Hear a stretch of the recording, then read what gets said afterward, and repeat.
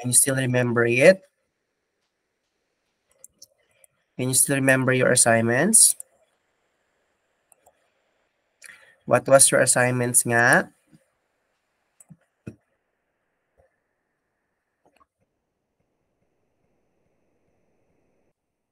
So your assignments was is to search for the days of ripening and the days of harvesting. Tinanong ng estudyante ko kanina, paano sir kung may fruits or may isang crops na hindi na hinihintay ang ripening before harvesting. Sabi ko na lang, you look for the harvesting and the time that ready to consume yung crops. So yun. So ilang araw, no, baka lalabas sa exam yan, yung mga ganyang tanong. It talks about the timeline of when, no, kung kailan inyo pwedeng i-harvest or kailan yung fruiting stage, ripening stage, and harvest stage ng isang crops. Ayan. So again, our discussion for tonight, it will be bacteriology or molecules, bacteriology / molecules, and mycology. And again, annyeonghaseyo everyone. Annyeonghaseyo. So this is this is Angelo Sosingnim, no, your teacher for tonight. Yan, bakit ako magko-Korean? I really like to talk Korean talaga. So it's Hangul, and who among you here loves Korean drama? K-drama. I know na marami sa inyong love ng Korean drama.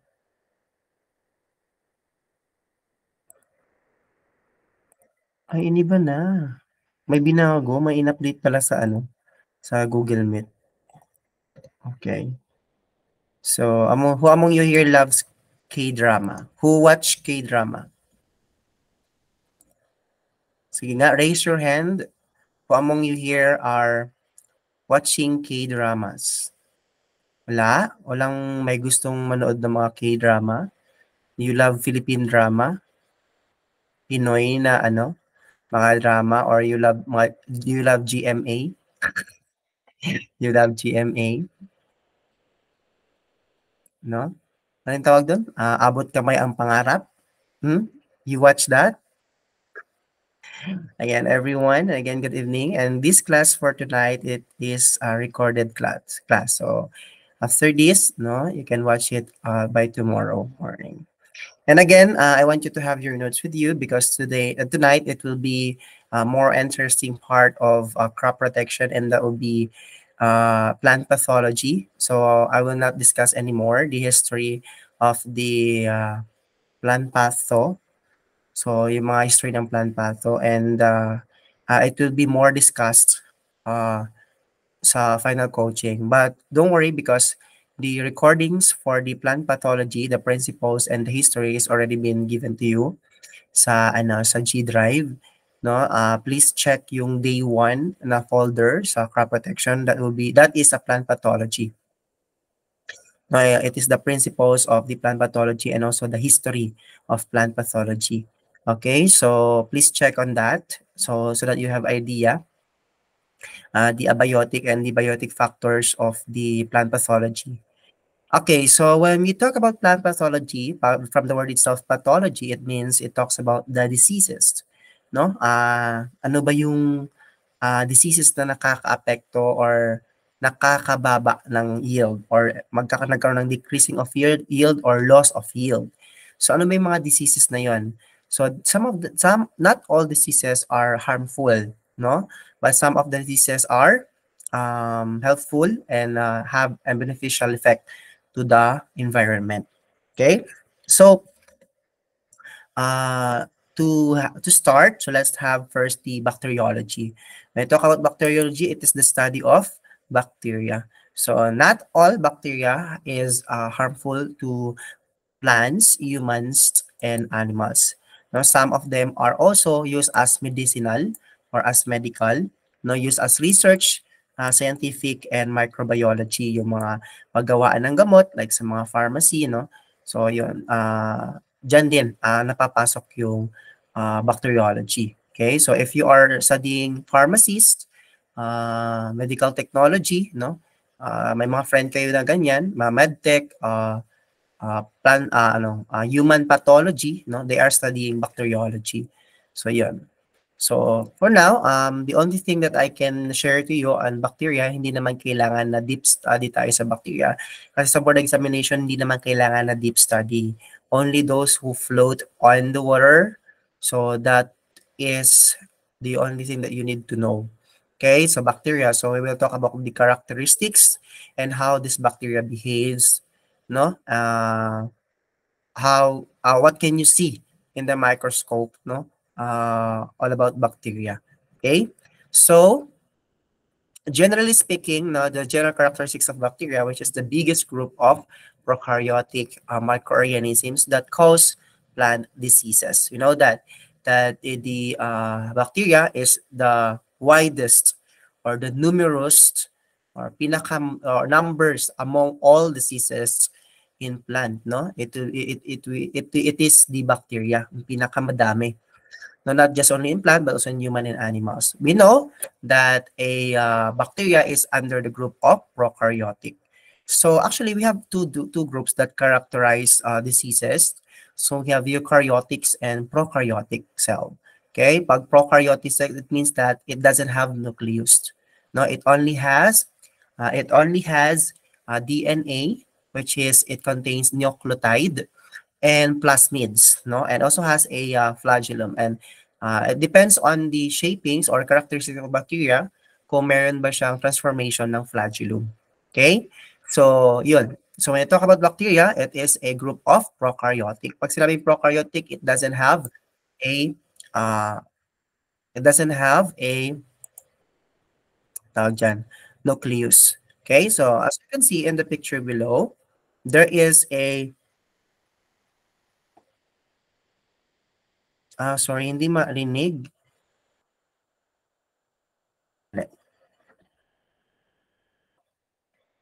Ayan, marinig mo na? Alright. Mas maganda ata pag naka-airpods ako. Sandali.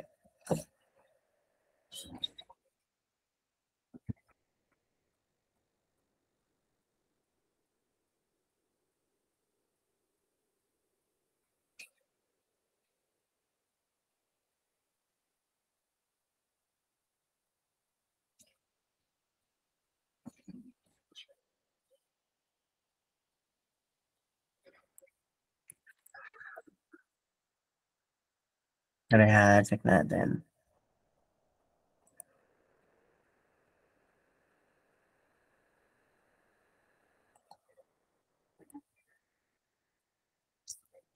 Bakit hindi siya magano?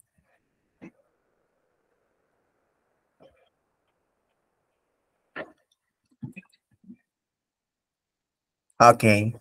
Now, can you hear me? Ayan, naririnig niyo na ba ako? Loud and clear? Kanina natin ako kasi naririnig niyo ako. Loud and clear.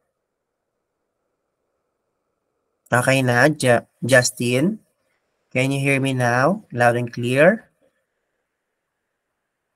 Gusto ko lang malaman kung naririnig mo ako, Justin. Okay na. Okay. Sige. So, let's proceed now. Okay, ulitin ko ha. That bacteria is the biggest group of diseases in the earth, no, on the planet earth, no. It is bacteria that is dominated, no, pinakamarami numbers or numerous diseases in the world. Okay, and we know that bacteria is under the group of prokaryotic, which means that a prokaryotic, it doesn't have a nucleus.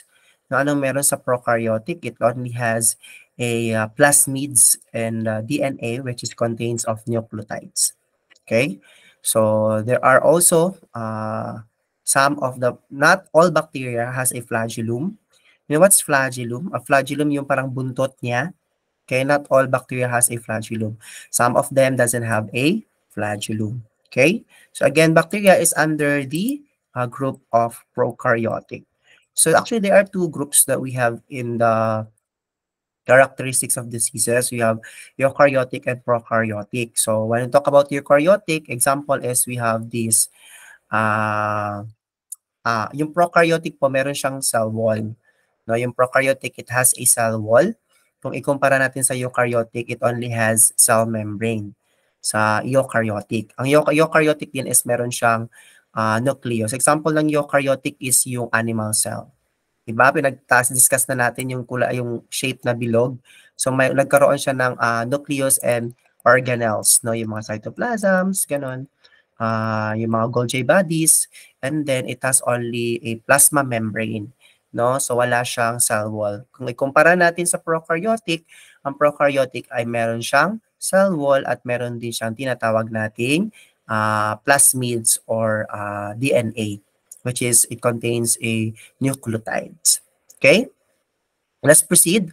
The characteristics. So this is an example of bacteria. So you can see here in this on the screen. So we have examples. We have a rod shape type, spherical type here, and we have this Bacillus cocci, spiral type of tawag dyan, bacteria. So as you can see there, they have also flagellum.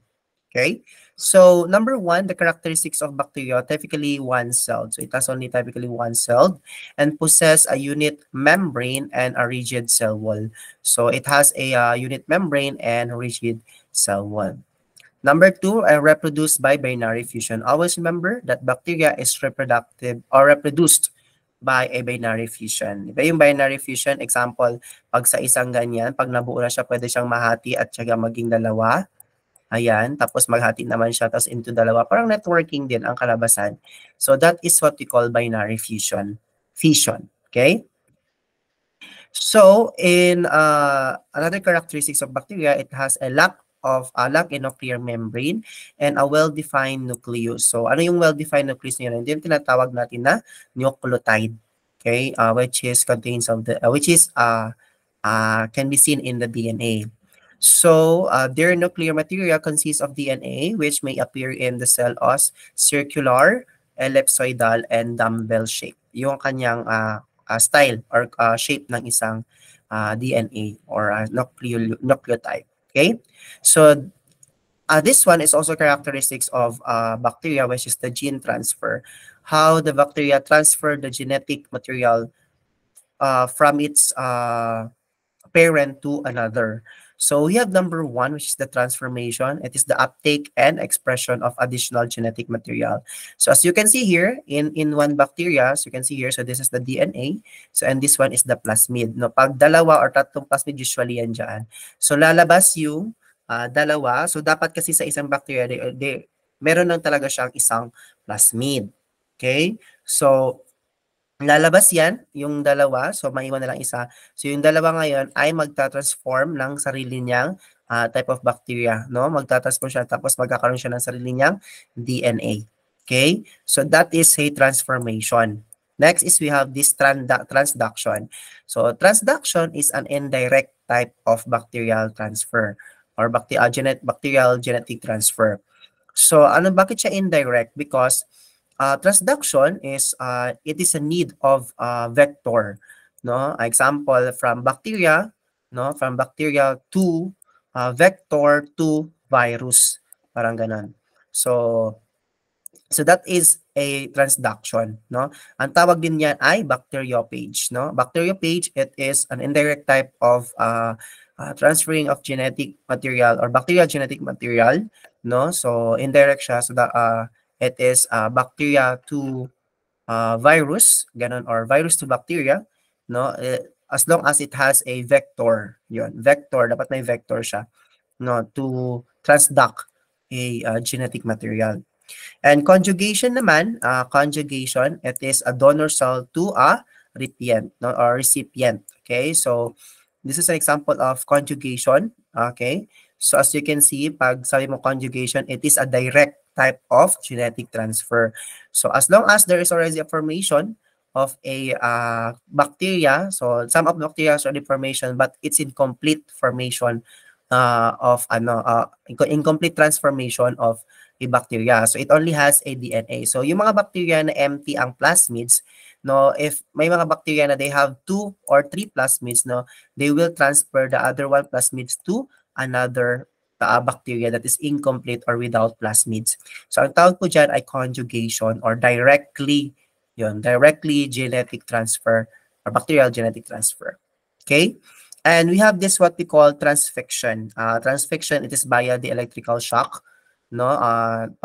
Have you observed that sometimes if we are pag nakoryentehan tayo or pag naano tayo sa kuryente, hawakan natin yung kuryente, nagkakaroon ng shocking ang ating nucleus, no? That also affected our the bacteria or diseases because of the electrical shocks, no? That transfer the genetic material from the other bacteriopage or bacteria.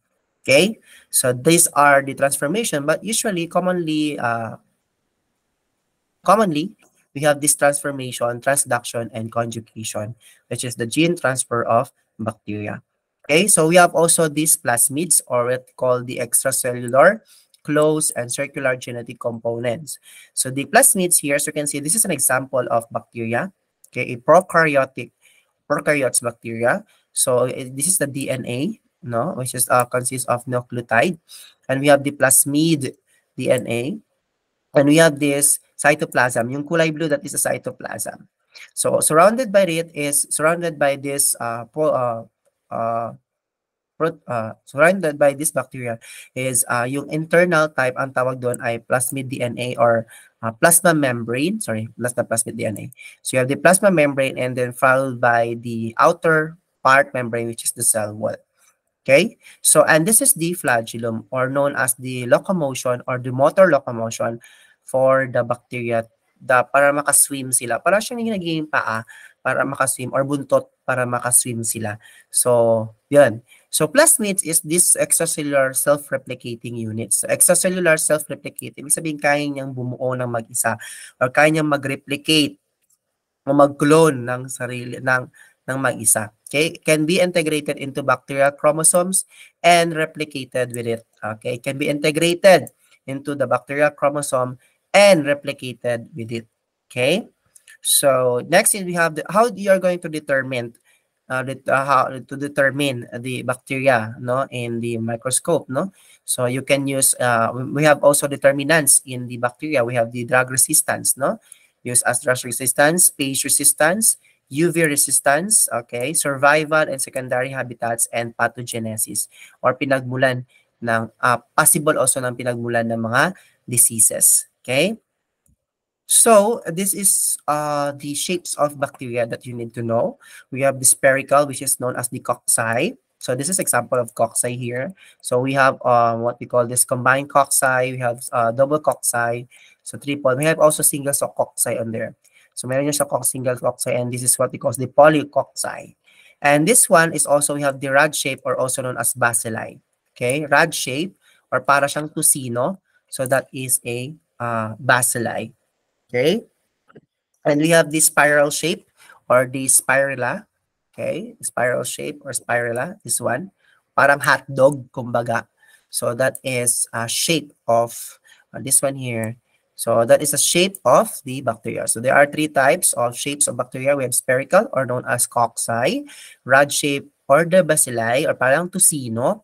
And we have the spiral shape, or tinatawag parang hotdog siya, no, spirula. Okay, so they may occur single cells and in couples, in chains, or in clusters. So pwedeng mag-isa lang sila, pwedeng madami. Example, ito, mag-isa lang siya, no, single cells. Meron din to tinatawag natin chain, or in clusters. Meron din couples here. This is also couples type of shapes of bacteria. So they possesses flagella, or organ of locomotion. So some of the bacteria is possessing a flagella. What is flagella again? Yung buntot used as locomotion for the bacteria to move. Okay? So there are also types of flagella attachment on it. So may mga kasi meron tayong makita, madaming buntot, isa lang ang buntot, nakapaligid ang buntot. So may mga tawag yan, may mga pangalan yan sila. So we have number 1, which is the monotrichous. Okay, so the monotrichous is a single flagellum is attached at one end, meaning pag-attach siya in one end, this type of flagellum, this type of bacteria is, example, this is the bacteria here, so magkaroon lang siya ng isang buntot. So that is isa lang. So a single flagellum is attached at one end. So isang panghuli or isang end. So merong isang isang buntot. So ang tawag po diyan ay mono. From the word itself mono meaning mag-isa. Okay? And we have here amphitrichus or amphitrichus, one or more flagella at each end. Okay? Ano ibig sabihin niyan? One or more flagella at each end. So if this is the bacteria, no, one or more flagella at each end. So bawat dulo ay merong isa, okay, or dalawang flagella. Ayan. So this is an example of amphitrichus. Okay? And we have also the lopotrichus or lopo, amphi pag each end has a one or more flagella. And we have this lopotrichus or two or more flagella are located at one end. Okay? Of the bacterial cell. Ano ibig sabihin yan? Mag-isa-isang end lang, two or more flagella. Ibig sabihin marami sa isang dulo. So example here, this is an example of bacteria. Ibig sabihin, madami, two or more sa isang end lang. So this is a Lopotrichus type of bacteria. Okay? And we have the peritrichus or peri, from the word itself peri, meaning a flagella are scattered all over around the cell surface. Ibig sabihin, if this is the bacteria here, scattered yung mga flagella. Yan, buhok, maraming buhok, ang buhok, yan. So scattered siya. So that's an example of a peritrichus bacteria. Okay? And we have a trichus. A trichus is a no flagella. Pag sabing no flagella, it is a empty. So example here, so this is this one. So this is an example of a trichus or a trichus of a trichus, no, type of bacteria. It doesn't have flagella. Okay, so here is the best example for that. So this is the trichus. As you can see, it doesn't have a flagella. And mono, it has only one. As you can see, it has only one flagella at one end, di ba, sa dulo. And we have lopotrichus, which is madami, two or more flagella at one end. And we have amphitrichus, which is at each end, no, at each end of the bacteria, it has a flagellum. Okay, and we have the peritrichus, which is it is a scattered flagella that we have in the bacterial cell. Okay, so this is the arrangement of the flagella in bacteria. Okay, sir, lumalabas po ba yung ganitong exam? Yes, absolutely yes. Lumalabas yung mga ganitong exam because this is a basic on the plant pathology. Okay, so what are the characteristics of plant pathogenic bacteria? So, di ba sinabi ko na sa inyo kanina that they are also rod shape, and spherical shape, yun. So most plant pathogenic bacteria are rod shape. So hindi lahat ng bacteria are rod shape. Most of them are rod shape. Okay? So except coroniforms, Clavibacter, yan, Rhodococcus, Cortobacterium, Artobacter, Ratayebacter. So they are not rod shape. Okay? So we have Stromyces, Nocardia, Filamentus. They are Nocardia, yan. Stromyces, Filamentus, and Nocardia, they are rod shape of bacteria. Okay? And number two, we have the moss have cells. Okay? Moss have cell walls. Okay. Peptidoglycan ang tawag sa cell wall ng prokaryotic or bacteria. Cell wall ng bacteria ang tawag doon ay peptidoglycan. Okay? So please take note on this because tomorrow you'll be having a quiz, a long quiz on this by tomorrow. So it will be combination of bacteriology and mycology before we proceed to nematology and virology. Okay, so yun. Most have cell walls. So ang tawag sa cell walls ng bacteria ay peptidoglycan. Okay, layer. So it is like a slime layer. Have you seen a slime? And then it is a capsule-like. Okay, so except spiroplasma, because spiroplasma, it doesn't have cell walls. Okay, it is a type of bacteria that doesn't have cell walls. And we have also bacteria that is mutile and immutile. Pag sinabi mong mutile, it has the ability to stay or to live for longer time. Pag mutile din, ibig sabihin, mabilis yung pagdami niya. Pag non-mutile, it means that hindi siya mabagal or slowly or kasi hindi na din talaga siya gumagalaw. So example ng ang non-mutile, so lahat naman ng ng bacteria are mutile. No, kaya mabilis dumami. No, except for Erwinia stewarti. Okay? So Erwinia stewarti is an example of bacteria of a corn stand. Okay? Example yan ng bacteria ng corn or causal agent ng corn stand. Okay? So, ano ang ginagawa ni cornstarch stewarti, no, Erwinia stewarti? Bakit siya non-neutral type of bacteria? Because it's preventing parang piniprevent niya yung sa loob, di ba? Sa loob ng stalk ng corn, meron tayong phloem bundles and xylem bundles, di ba?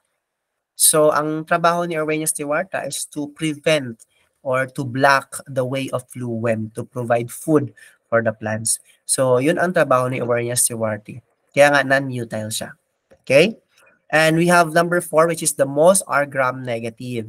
So some of the bacteria are gram-negative. So later on, as we go on our slides, discuss din natin yung gram-negative and gram-positive because that's very important. It's for you to know also what is the difference between the gram-negative and the gram-positive, and what also the content of gram-negative. Okay, so pag sabi mong most are gram-negative. So most bacteria are gram-negative, except for cyanoforms, streptomyces, nocardia, spiroplasma, they are gram-positive.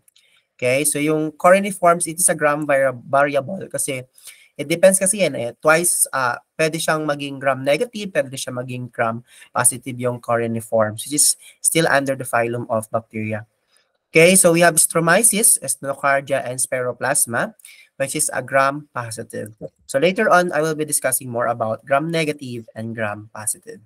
Okay, so let's proceed to non-spore former. Ano yung non-spore former? So kahit walang spore, they can still form, no? Example, we have except for Bacillus and Clostridium. Because Bacillus, let's say Bacillus, Lactobacillus, no, yung sa milk, yun. Then Clostridium is also for milk. No, so they are spore former, no, yung Bacillus. Kaya nga nagkakaroon after bacteria, there's a tendency na magkaroon ng fungi effect. Okay, and number 6, we have mostly of the bacteria are aerobic. Pag sinabi mong aerobic, meaning those bacteria are needed an oxygen.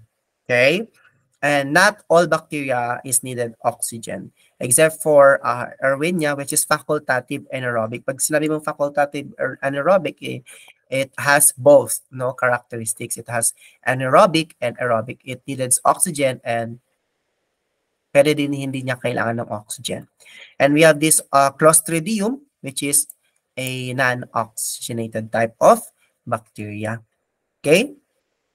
So this is the bacterial taxonomy as a traditional method to how you're going to identify taxonomical bacteria. So we have here the morphological. So to see the characteristics or physical characteristics of bacteria by also cultural, biochemical, physiological, pathological characteristics also, no, to identify the taxonomy of the bacteria. So what are the disadvantages of this? There is no phylogenetic relationship established on this. Bakit siya no phylogenetic relationship? Ano ibig sabihin ng phylogenetic relationship? Di ba nga sabi ko sa inyo that the bacteria is a prokaryotes, right? Pag sabi natin prokaryote, it doesn't have it doesn't have a nucleus. Okay? Pag sinabi natin no phylogenetic bacteria, no, it has term yan, it has ano ba yung term na nakalimutan ko na.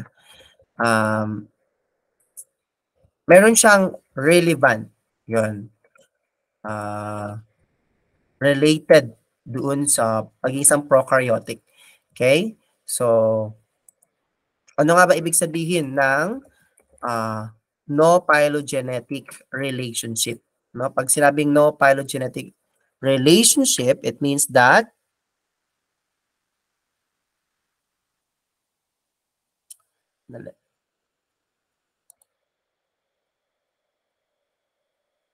okay, pag sinabi natin phylogenetic relationship, it is the study of the relationship among organisms of species or a population through of evolution. So these relationships are identified using the similarities in DNA, RNA, or protein sequences, or a comparison of the anatomical features. So that is phylogenetic relationship. So nagkakaroon siya ng relationship. Wala siyang, kumbaga ang bacteria, it doesn't have a relationship among organisms of a species or a population, no, through evolution. So that is the phylogenetic. So wala siyang relationship yung bacteria, no, to other organisms. Okay, so we have bacterial taxonomy, we have the numerical taxonomy based on overall similarity of a wide range of phenotypic charts. So, ibig sabihin, pinakamadami or dominated yung bacteria among other diseases. And fed into a computer program, positive and negative gram, similarity and matching indices are calculated. Determination of the level of similarity needed for designation of species or genus often depends on the investigator. So it depends on how this scientific study, no, for the bacterial taxonomy. Okay? So hindi naman natin kailangan talaga na i-discuss yan masyado, no, kasi mahirap na kung isa-isahin pa natin. So let's proceed to molecular taxonomy. So molecular taxonomy based on the DNA parameters. No, it is based on the DNA parameters. So relatedness of DNA from various bacterial strains. So we have the DNA-based composition expressed in percentage. We have guanine and the cytosine. Ito, always remember that bacteria, the DNA of bacteria is composed of guanine or guanine and cytosine. Huwag kalimutan yan kasi lumalabas sa exam yan. So it is a DNA or bacterial DNA that is, di ba sabi ko sa inyo yung bacteria is a prokaryotic. And prokaryotic has a DNA which is consists of nucleotide. So also, ang DNA is contains of guanine and cytosine. Okay? So we have also DNA to DNA homology and complementarity of sequences of the bases. We have ATG and C. Yan. And then between DNA molecules of different isolates. Sure. So, magdanat na yun to. Hindi naman siya lumalabas sa exam niya, homology niya. So, ano to? So this one, we have the RFLP or the restriction fragment length polymorphism. Okay? So it is used in strain identification. Saan siya ginagamit? It is used for strain identification. So saan ba natin nakikita sa strain? Sa DNA yun nakikita.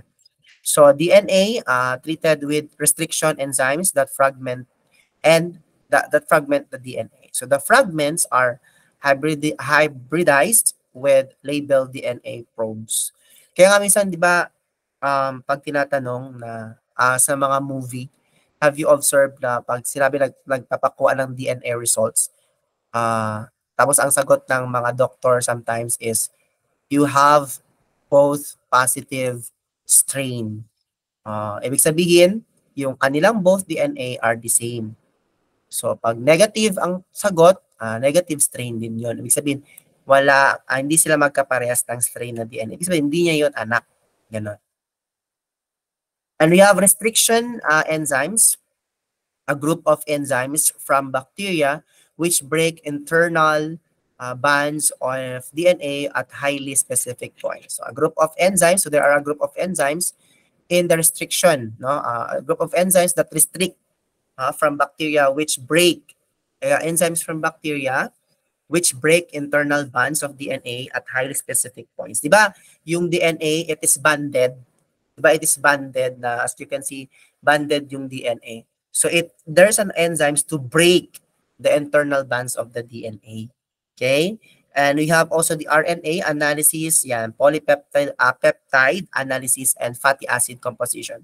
Bakit nagkakaroon ng polypeptide and fatty acid composition? Because the bacteria is a prokaryotes. So prokaryote means that it has a cell wall, which is the outer membrane of the cell, which is also known as, which is also contained of lipopolypeptide and the lipopolysaccharides and protein. Yun.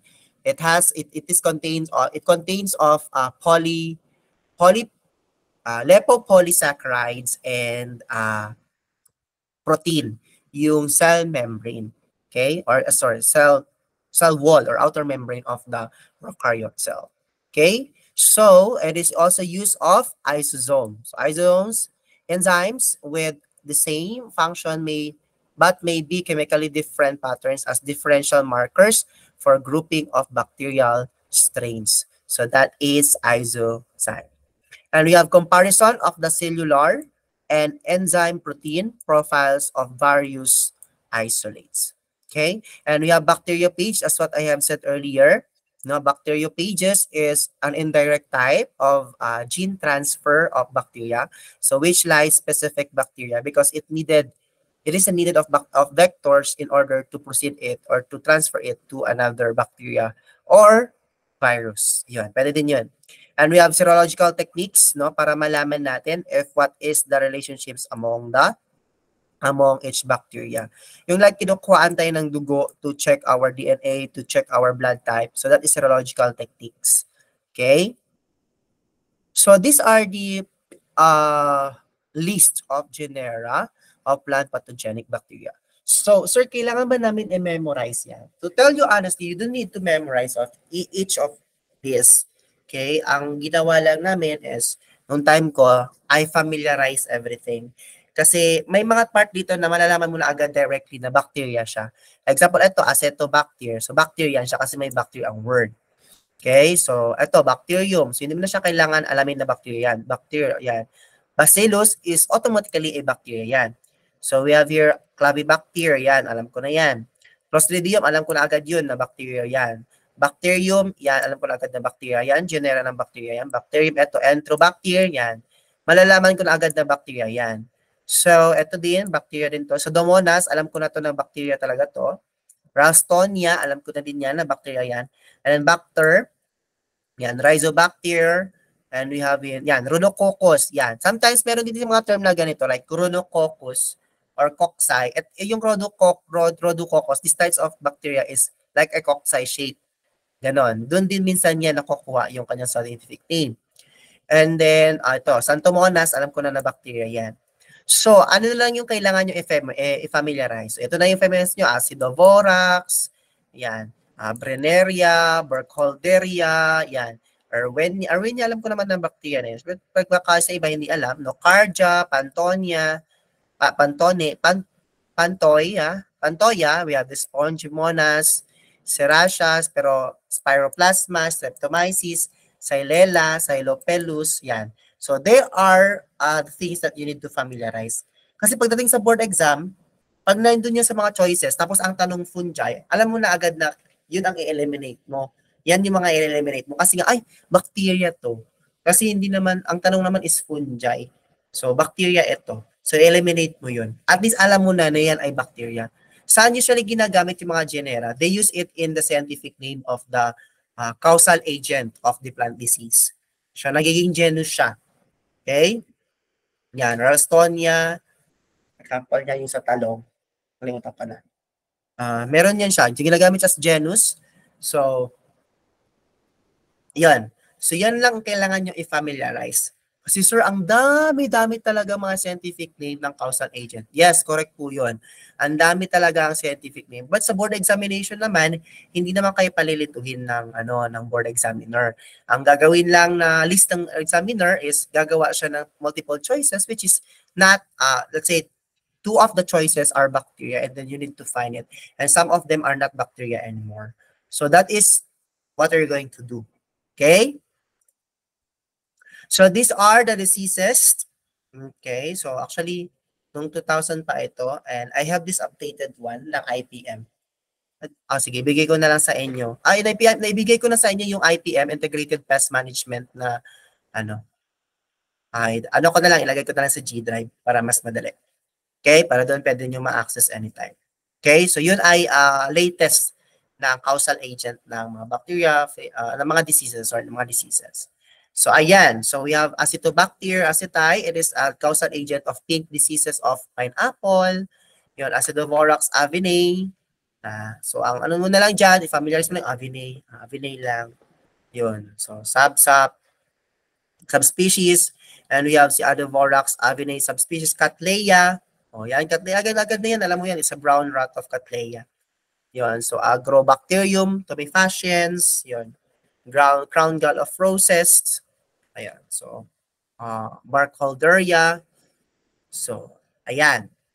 Pero sir, lumalabas ba yan? Nung time namin lumabas, dalawa lang ang lumabas dito. Pero hindi siya mahirap.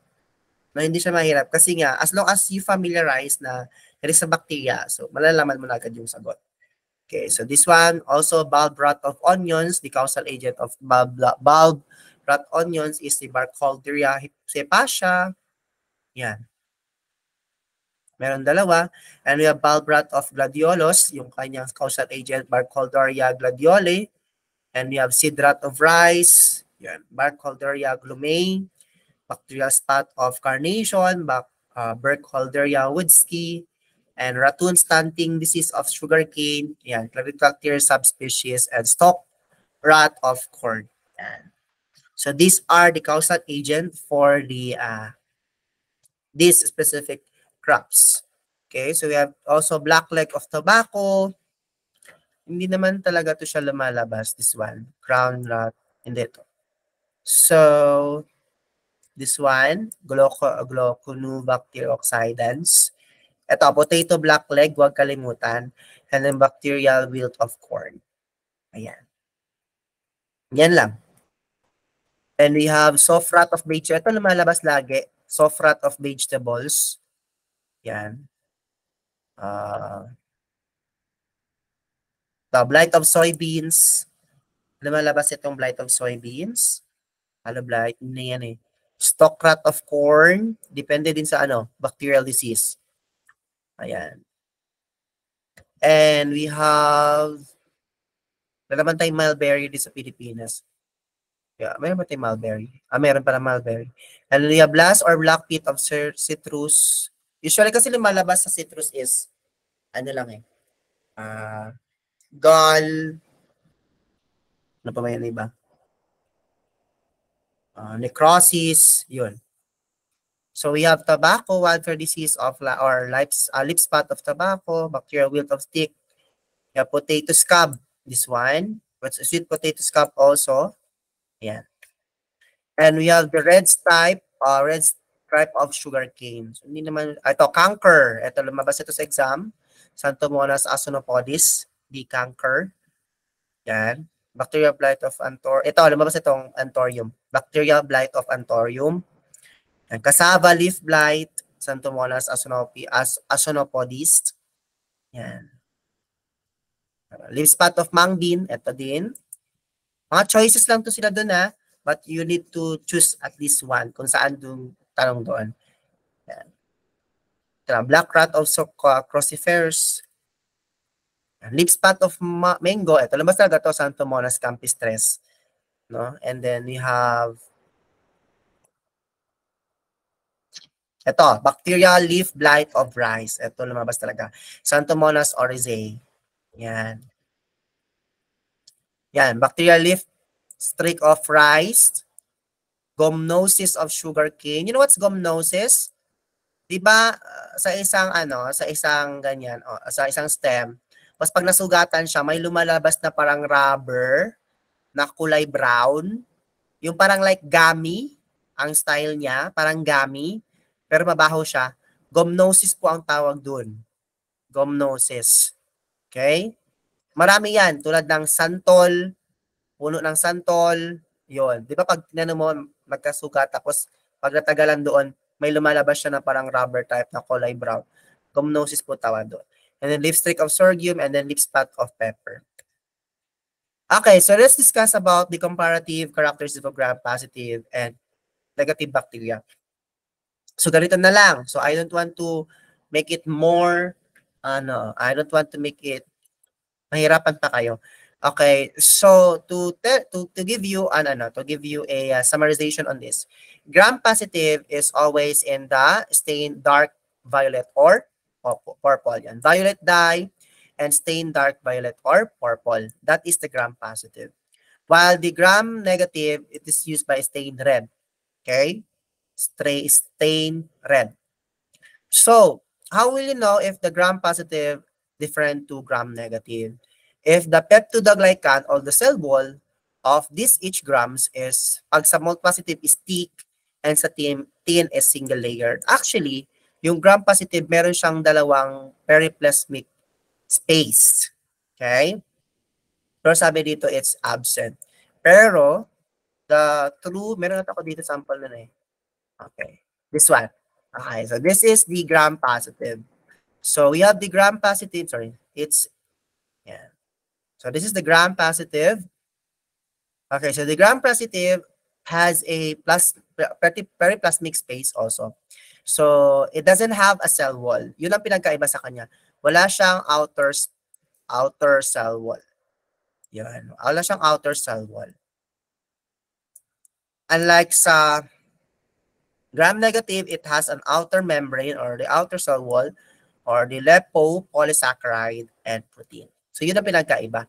Okay? So the first layer was plasma membrane, and then the second layer is the periplasmic space, and then the last layer is the peptidoglycan. Okay? So that is a gram-positive. Ang gram-negative naman, the first layer is the plasma membrane, and then followed by the periplasmic space, and then followed by peptidoglycan. Okay? And then followed na naman ulit ang periplasmic space. So dalawa ang periplasmic space ng gram-negative. No, present yung dalawang periplasmic space. Tapos ang pinakahuli is yung outer membrane, which is makapal na part na. It is consists of lipopolysaccharides and protein. So yun ang pinagkaiba ng gram-positive and gram-negative. Okay? Yung gram-negative, it is high in drying. It is high dry resistance in drying. No, it is high resistance in drying. While the gram-positive, it is low resistance in drying. Ibig sabihin, sensitive siya sa mainit. Okay? Kasi nga, hindi siya makapal. Kung unlike sa gram-negative, it is resistance in drying because makapal yung kanyang, dahil lang ha.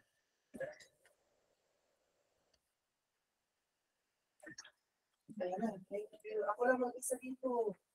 Hala. Thank you. Thank you. Hala. Masay na ah. Thank you. Kamsahamnida. Ayan, sorry for the permission. And thank you, Sir Tots, for the snacks. Unexpected, actually. So, ayun. So, did you get now the point? Ano yung pinagkaiba ng gram-positive and gram-negative? Have you, ano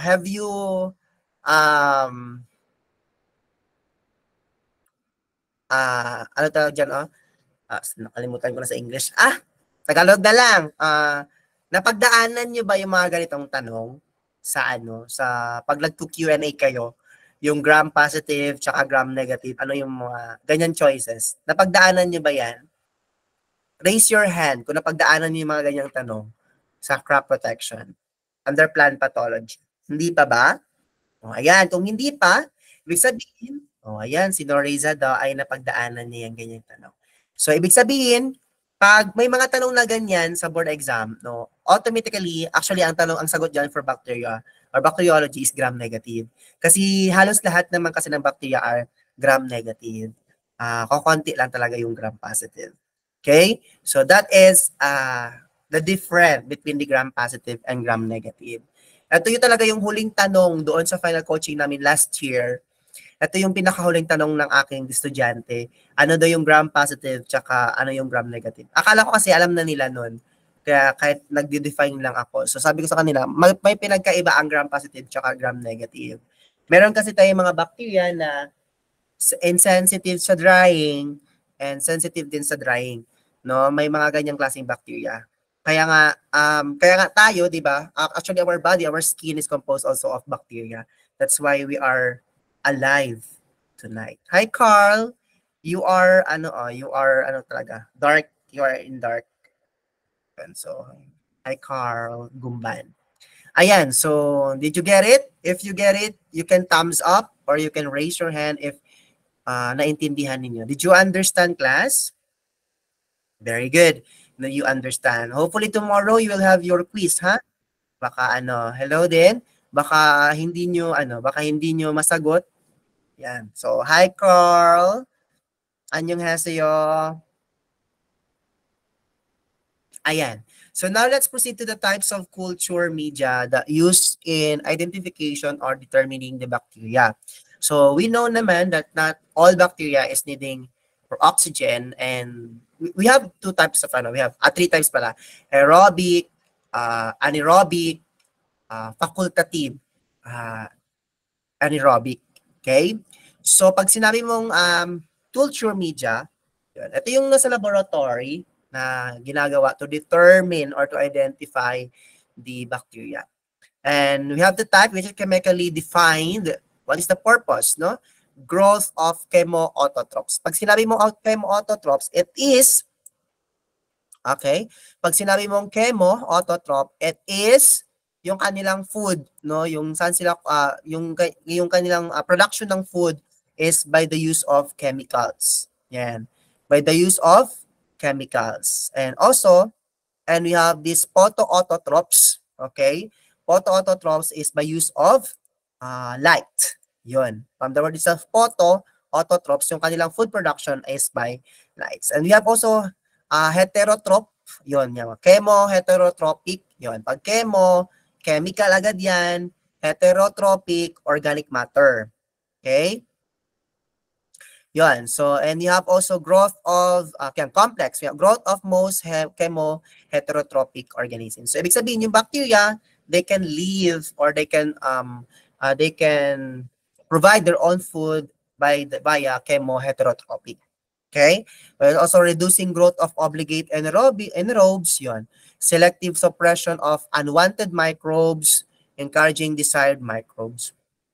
Differential niya, differentiation of colonies of desired microbes from others. And then enrichment, similar to selective media, but designed to increase numbers of desired microbes to detectable levels. Enrichment, ibig sabihin, magse-select lang sila ng one sample of bacteria, and then nun malalaman na nila if madidetect nila what level of bacteria yung ibang bacteria. Ganun. So ano yung mga shapings, characteristics ng ibang bacteria. So that's how they are going to identify or determine in the culture media. So those are types of culture media. Okay? So usually ang ginagamit naman is lang gumagamit ng complex. Meron, sorry. Nung si Venice gumamit ng complex type of And we have these major types of bacterial diseases. Ito yung pinaka-highlight talaga sa discussion natin ngayon kasi lumalabas talaga to. We have necrotic diseases, usually narrow. Pag sinabi mong narrow, ibig sabihin mapit yung daan. Okay? Ibig sabihin, saan siya usually makikita? Sa narrow part ng isang plants. So pag necrotic leaf, meron siya, pag necrotic disease, nagkakaroon ng necrotic leaf spots, nagkakaroon ng stem canker, nagkakaroon ng blossom, nagkakaroon ng blight. So yan ang symptoms ng necrotic disease. And nagkakaroon ng delayed cell death or necrosis. And also, magkakaroon ng major virulence factors, which is nagkakaroon ng toxicity production sa plants. And then, yung incompatible response niya is clear, hypersensitive, and clear, hypersensitive response. Ibig sabihin, madali siyang dumami. Mabilis yung, it's mutile type of bacterial disease, ang necrotic disease. Pag sinabi mo namang vascular, ibig sabihin often wide. So, sa vascular yan, example, if this is the stem, so we have naman vascular bundle, right? Which is contains the parenchyma cells, sclerenchyma cells, the vascular bodies which contain phloem bundles, phloem way, tapos the xylem bundles, yon.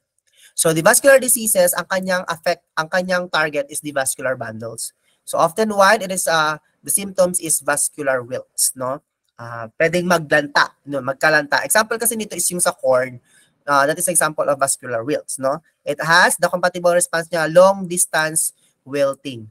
Okay? So mahabang pwede ikamatay talaga kasi from the bottom to top, no, ipapatay niya. And then extracellular polysaccharides production in xylem. Nagkakaroon ng abnormalities sa sugar level. So nagkakaroon ng extracellular polysaccharides production in xylem. So pagka nagkaroon ng extracellular, paglabas ng polysaccharides production ng xylem, kaya nagkakaroon ng yung akala natin na matay yung core ng dahil sa mga ants, hindi po yon. Nang dahil sa extracellular polysaccharides yun. Kasi naglalabas ng parang exist sugar level yung corn. So that's why nagkakaroon ng mga sulum, termites, yung mga ants, kaya ganun. And then we have clear HR, no? A clear hypersensitive response. And number 3, we have soft rot disease. Okay, a soft rot diseases often white. Usually, not just in the, this one can be found, soft rot, sa leaves, no? Sa leaves. Soft rots, symptoms niya, soft rots, and then tissues maceration ang kanyang compatible response. Ibig sabihin, yung kanyang target is yung leaf blade or the leaf, no? The leaf. So that is the tissues targets niya, so maceration. And the cell wall degradation. Okay? And then, ano ibig sabihin ng cell wall degradation? Yung major various factors niya. Ibig sabihin, tinatanggalan niya ng cell wall degradation para yung ibang diseases makapasok. Kumbaga siya yung parang nagakit-kit, nagaukay, ganun. So parang yun. Parang siya, bulldozer na ginaganon niya yung cell wall para mamatay yung para mawala yung cell wall. From the word self-degradation, nawawala. And then HR at high doses. Pag high doses ng chemical response, so nagkakaroon ng hypersensitivity sa response ng diseases. Okay, so number 4, we have 2 more diseases. Yun, often wide. So example, we have the galls or known the hypertrophy. So magkaiba po yung hyperplasia at saka hypertrophy. So yung hypertrophy po nagkakaroon ng swelling. Okay, nagkakaroon siya ng swelling or doon mismo sa kanyang vascular or anong term ba nito? Basta doon sa kanyang vascular, nagkakaroon siya ng swelling. Unlike sa hyperplasia, sa cell division talaga siya nagkakaroon ng swelling and irregular, no, irregular formation of cell division. So nagkakaroon ng uncontrolled cell division. Pag uncontrolled cell division, that is hyperplasia. Cell division, that is hyperplasia. Okay? So nagkakaroon ng hormone disturbance. Ito, yan. That is example of hypertrophy. Kasi nagkakaroon ng swelling on the vascular bundles. So pag nagkaroon ng swelling, di ba, have you seen like, yes, tawag doon, muscle tissues. Yan, tawag. Di ba sa isang stem, meron tayong tinatawag na muscle tissues sa vascular bundles. Di ba, have you seen like mga plants na magkaroon ng nagsuswell? Or parang, like, yung parang lumalaki, hindi nagkakapantay yung kanilang stem shapes. So, nagkakalaki. That's what we call hypertrophy. Nagkakaroon ng galls or hypertrophy, which is nagkakaroon ng swelling ng vascular bundles or muscle tissues. So, nagkakaroon ng hormone disturbance or changes of hormones. Yon.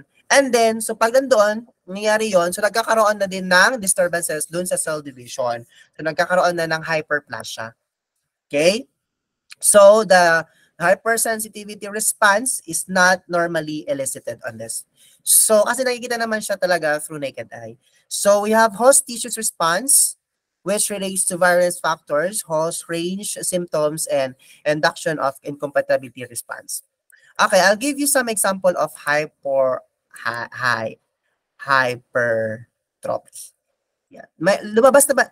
Have you encountered this? Ano naka-encounter na nito? Taas ang kamay.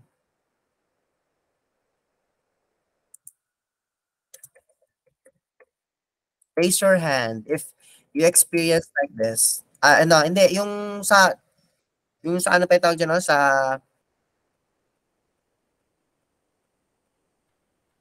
Ano ba yung tawag?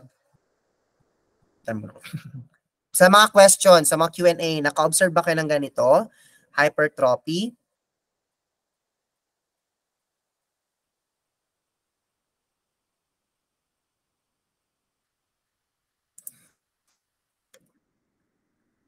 Dali. Hyperplasia.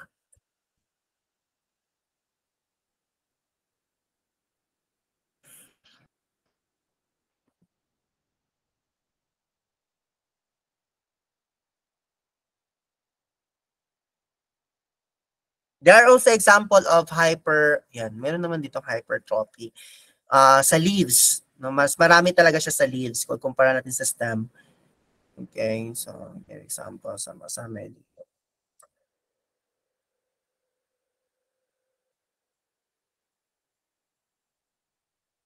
Sige, ito na lang, oh. Are you familiar with tuba-tuba? Ay, with tuba-tuba. Ano ba yun sa inyo ang tuba-tuba? Hindi ko alam. Ano ibig sabihin ng tuba-tuba sa inyo?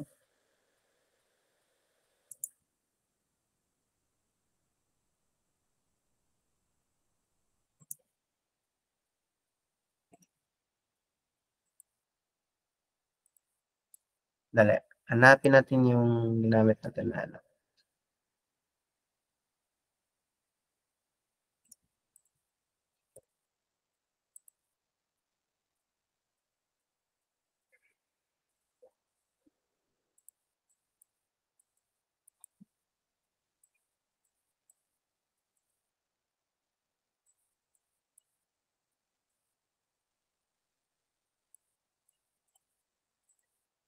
Para meron kayong sample, hyperplasia.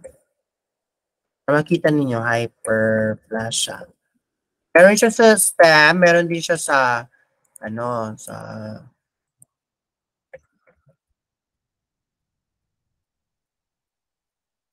leaves. Okay. This one.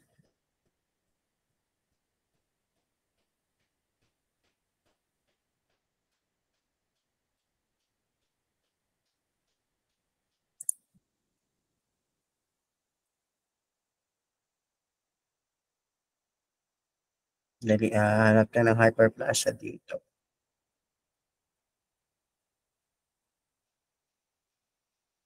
This one is also back example of hyperplasia.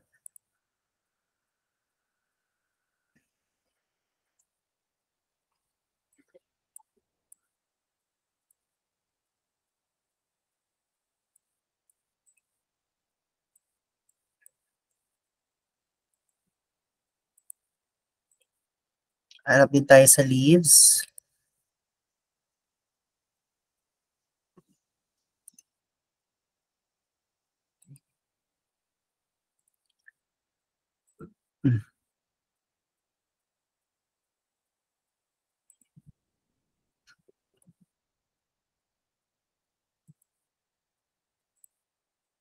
Usually, merong hyperplasia sa lansones, santol, makopa, rambutan. Yan, maraming hyperplasia dyan. Ano pa ba? Citrus. Mga citrus din meron. Okay, so we have examples here of this one. So this one is an example of hypertrophy. Okay, so nagkakaroon ng swelling. Yan. Sorry, hypertrophy. So hypertrophy, ito yung mga hypertrophy sa muscular tissue or the vascular bundles. So nagkakaroon siya ng disturbances doon. So this is a hypertrophy. So this one is what we call hyperplasia. Okay, sa cell division yan. Sa cell division din, nagkakaroon ng disturbances sa cell division. So that is the hyperplasia. This one is an example of gall. Ito po ay example ng gall. Sa leaves yan. Yan ang example ng gall. Meron yan marami sa santol, sa mangga, sa makopa, sa lansones, meron yan. Sa rambutan, meron din yan. Yun. So nagkakaroon din ng gall. Yan. Sa citrus talaga, madaming ganyan. Okay, so this is an example of gall hyperplasia. Okay, so yan. Sa leaves yan siya. Okay, now alam nyo na. Para at least, hindi na tayo, hindi din tayo behind. Okay? Okay, very good. So now let's go to the common bacterial. Lamig. Sobra. Ayan. So we have the common bacterial pathogens and the diseases they cause in the Philippines. Yun. ibigay ko lang yung IPM nito sa Google Drive, no, about this, IPM on this, diseases. Hindi ko ba na nabigay sa inyo? Yung integrated pest management, yung may kasamang name tree, may ganun, wala ba yun? Or nabigay ko ata sa inyo yun eh. So yun, so these are the, sinabi ko rin kanina dun sa bacterial, sa bacterial. So, proceed na tayo. And then, how to control bacterial diseases, no? So we have cultural practices via sanitation, crop rotation, or proper watering and drainage. That's how we are going to control the bacterial diseases in cultural practices. And also the seed treatment, soaking in a weak acid or sodium hypochlorite. That's why yung rice, have you observed yung rice seed, sinosok muna natin siya sa water. Diba? Tapos yung mga nag-float ay hindi yung tutubo. Meaning, nagkakaroon ng empty hull, no? Nagkakaroon ng empty hull or meron siyang bacterial disease. Yun. And we have resistant varieties ng crops na gagamitin mo. And then next is, let's proceed to plant pathogenic molecules or the MLO. So si molecules, let's say, sabihin na lang natin as small as a unit of bacteria. Ganun na lang sabihin natin, no? It's also a bacteria. It's a phytoplasma. Okay, it is a mycoplasma. Sorry, mycoplasma. No, it is also a prokaryotic. It is a prokaryotic, but it lacks cell wall, but have a unit plasma membrane. It has a unit plasma membrane. And a pleomorphic, it's a pleomorphic, sensitive to osmotic changes, and contain both RNA and DNA. And it has ribosome. Since alam natin na may RNA or ribonucleic acid, it means that meron talaga yan siyang kasamang protein. Ribosome. Sorry, meron siyang kasamang ribosome. Kasi yung ribosome kasi, production din siya ng protein. So, may kasama yan siyang ribosomes. Yon. And it is resistant to penicillin. So, ang tawag ngayon ng penicillin is amoxicillin, as far as I know. Yun. So, this is an example of mycoplasma or molecules. Okay? It has cell membrane, it has ribosome, and it contains DNA and RNA strand. Okay, so what are the characteristics of the molecules? It's sensitive to tetracycline and chlorampenicol. So ano ba sa amin ginagamit yung tetracycline and chlorampenicol? Dito sa plants ito ginagamit.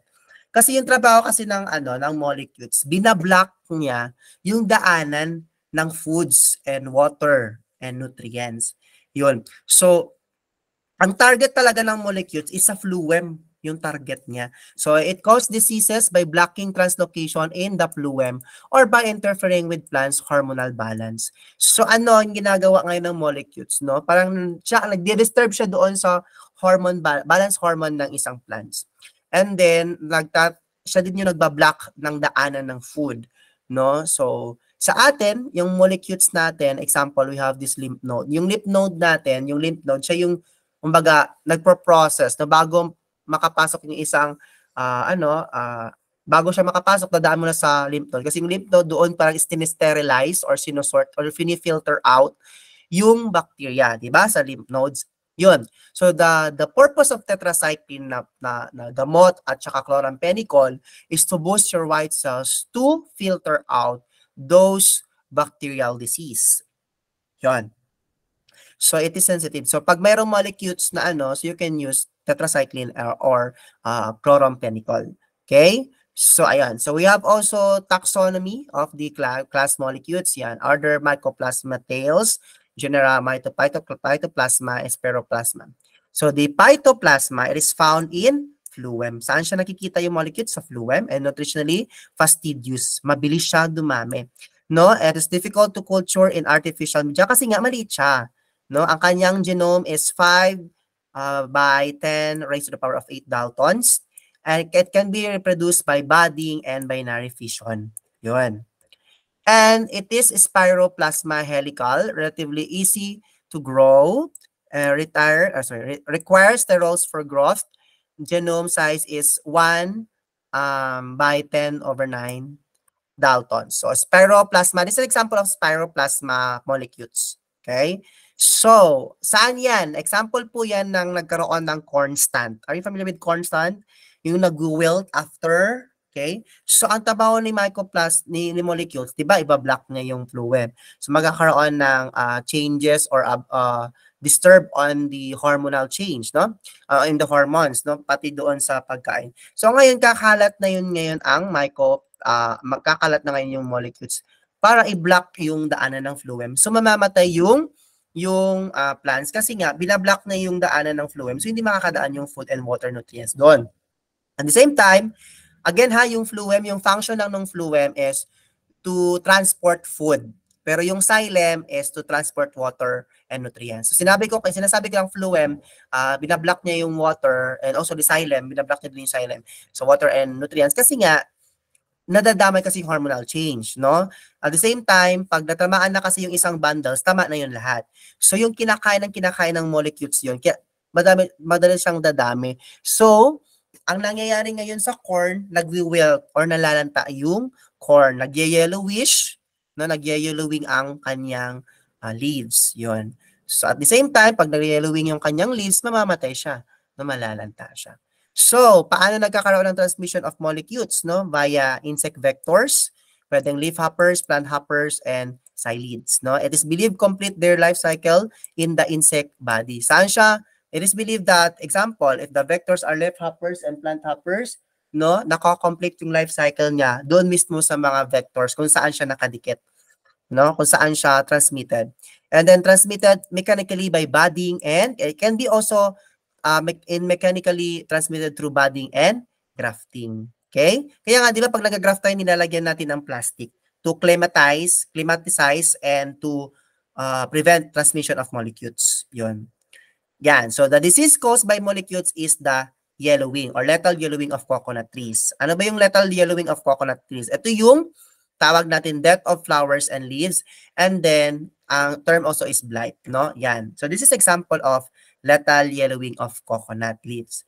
So nagkakaroon siya ng yellow, and then this, you have the blight here. This one is the blight. Okay? So, namamatay yung, this is a dead cell, yung mga, this is a dead cell already caused by a molecules. Okay? So, ito yung mangyayari. Ano yung target niya? The flower and also the leaves. So, hanggang mamatay siya. Lethal yellowish of the coconut. So, hindi lang kadang-kadang. Iba po yung kadang-kadang. Yung kadang-kadang disease doon, ang kanyang target talaga is yung tissues mismo. Ano, tissues, sinisip kasi talaga yun. At saka yung ano din, ano nga yung uso ngayon na ano na disease sa coconut? Nakalimutan ko na. Ano nga yung na fly? Nakalimutan ko na. Aside sa kadang-kadang disease, meron pa yun eh. Yan, kadang-kadang disease sa virus. No, it's a virus. Ayun, so this is an example of a lethal yellowing molecules or a bacteria for coconut. Paano malaman 'yan? Kasi usually may mga ganyan, no, caused by El Nino or higher temperature of sunlight, pwede din 'yun, no? Nagka-cause siya. So ang nangyari ngayon is that paano malaman 'yan? Saan nagsa-start? Sa fruits po 'yan nagsa-start. Nagkakaroon ng lethal yellowing sa fruits hanggang mapunta sa leaves. And then meron din 'yan sa yung bagong bagong shoot pa lang na leaves, bagong bukas or bagong blossom pa lang na leaves, na nagkakaroon siya ng yellowish. So yun, nagkakaroon ng yellowish, namamatay siya. Blight ang tawag po dun. Yellowish, lethal yellowish blight. Meron din yan sa rice, no? Sa rice din, meron din yan yung sinasabi na sir, kulang daw sa nitrogen. Hindi naman sa kulang nitrogen yan. Then, ang tawag na blight. Pag blight, ibig sabihin nag-yellowish siya, nag-lethal yellowing siya. At the same time, nagkakaroon din siya ng spot na black. It means nagkakaroon siya ng dead cell. So, hindi lang siya sa leaves na inaatake yung blight. Also sa fruits. Usually, nagkakaroon ng blight pag vegetative stage ng rice or milking stage ng rice. Ayun. Okay? So, what are the management to control these molecules? And you have proper control of insect vectors, yun. Resistant varieties, molecules-free planting materials, removal of alternate hosts such as weeds, no? Because weeds can be a vector also or alternate host for the molecules. And then sanitation measures and then use of tetracycline antibiotic if feasible. Okay, pwedeng gamitan yan. Okay? Now, Did you understand the bacteriology and the molecules? Raise your hand if you understand the molecules and the bacteriology. Gusto ko malaman. Naintindihan ba? Parang hindi ata nila naintindihan eh.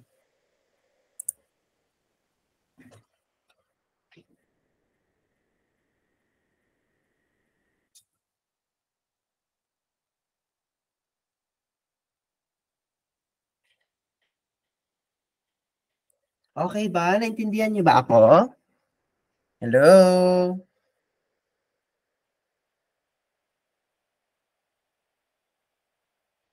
Parang natulog na ata lahat ah.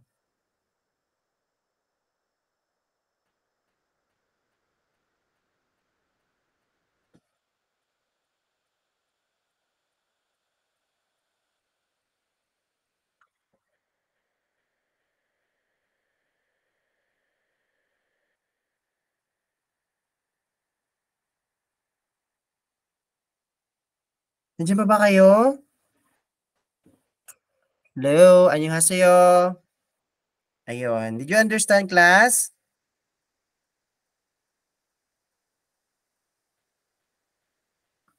Okay. Bantay ha? Bukas, pag malaman ko na maikli lang, malit lang scores ninyo, bantay kayo sa akin.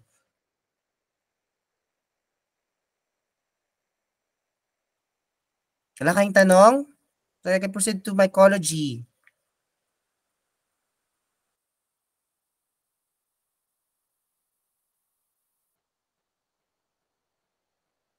Okay, so let's proceed to mycology. Sino may tanong dyan? Charot.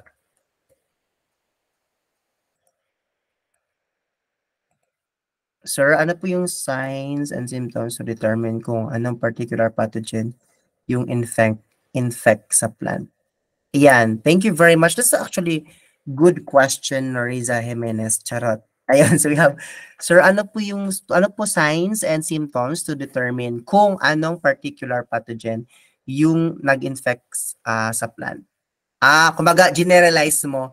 Tanong mo is, ano yung symptoms or sign? Kasi nakadepende yan, no, sa diseases na infected siya. So, yung tanong kasi is generalized siya.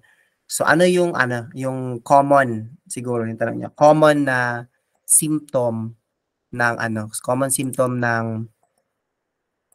infected plants. Tama ba? Yun ba yung term mo? Yung minimin mo? Ano yung common symptom ng infected plants? Tama? Common signs and symptom of infected plants. Yun ba yung minimin mo?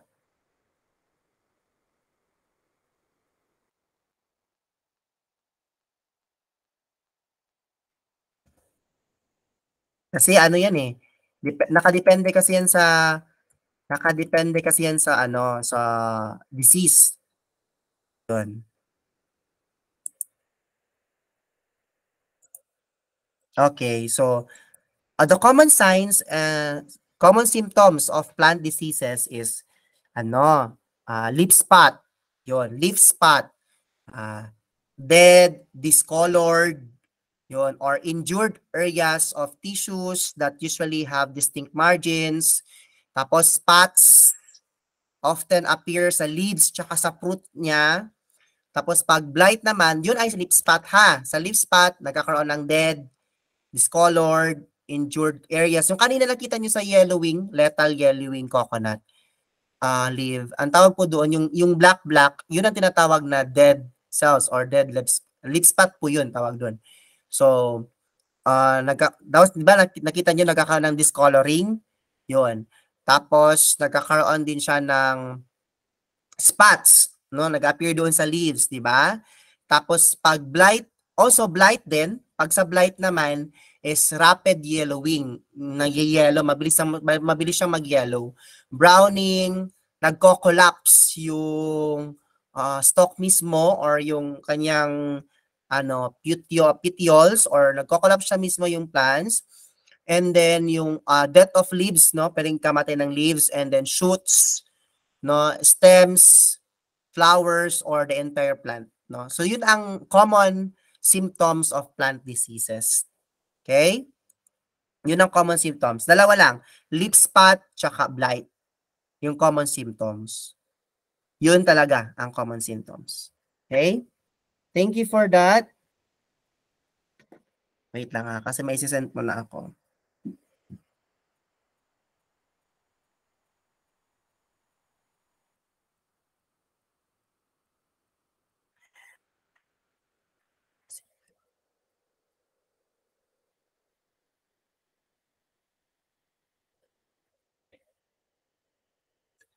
Okay.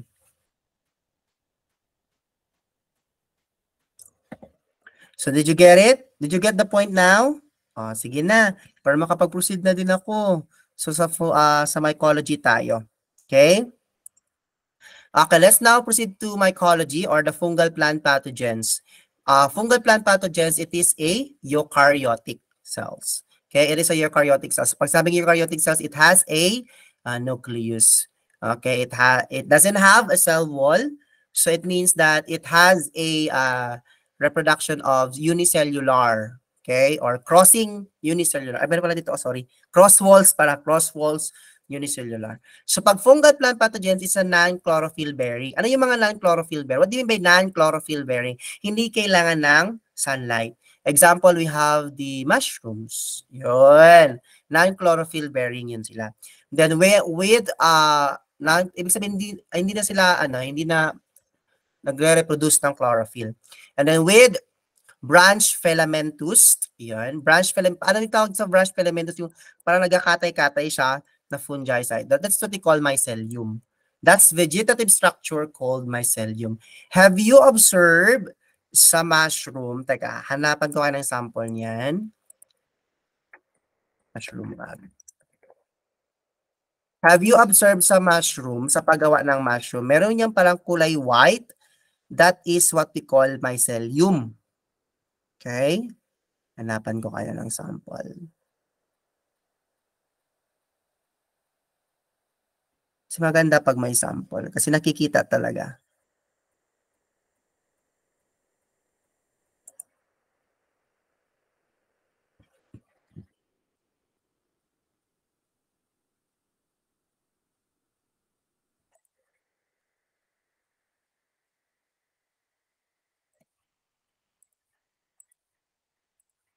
Ay,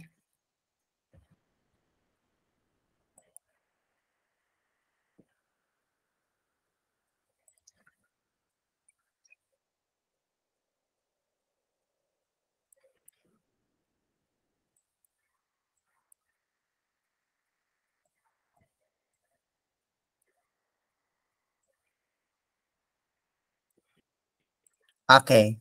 So this is an example of a mycelium. Kita niyo yung kulay white na yan? Okay, so yung kulay white na yan, that is what we call mycelium. Yun. So yung mga nag-fruit-fruit na, that is a mushroom. Okay, yung kulay white na yan, ang tawag po dyan ay mycelium. Okay? So ang ginamit nila dyan na raw materials is rice hull. Yan. Kami ginagamitan namin ng rice straw. Siguro healthy talaga pag rice hull ang gamit. Ayan.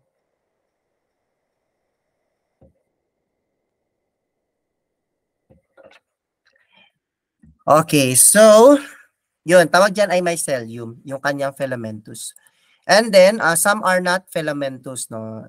Some of the of fungi is not filamentous. Like talus of Syncytrium as species and Saccharomycetes, which is unicellular. Yun, unicellular. Ibig sabihin sa unicellular, makalat lang siya. Kumakalat lang, ganyan. Ganyan. Tapos cross-wall na naman siya, dadaan naman siya ng ganon. So that is unicellular. So have cross-wall septa or continuous conocytic. Okay? So this one is example of fungi. Sorry. So this is an example of fungi. Okay, this one here. This one here. This is an example of fungal disease. And this one here. Okay.